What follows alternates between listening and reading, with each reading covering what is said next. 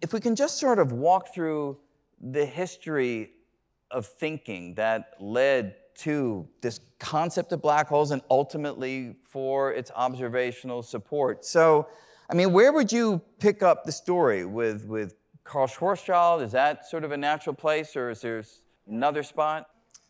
I think we may want to start strangely, perhaps, with the black hole of Calcutta. Oh. So it turns out, I know, there's an Indian connection, right? So Indians are notorious for this. We always kind of find a connection back.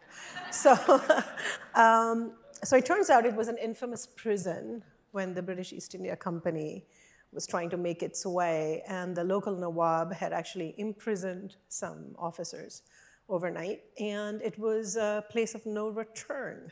So it was a very apt term that then got picked up by John Wheeler much later to describe these astrophysical objects.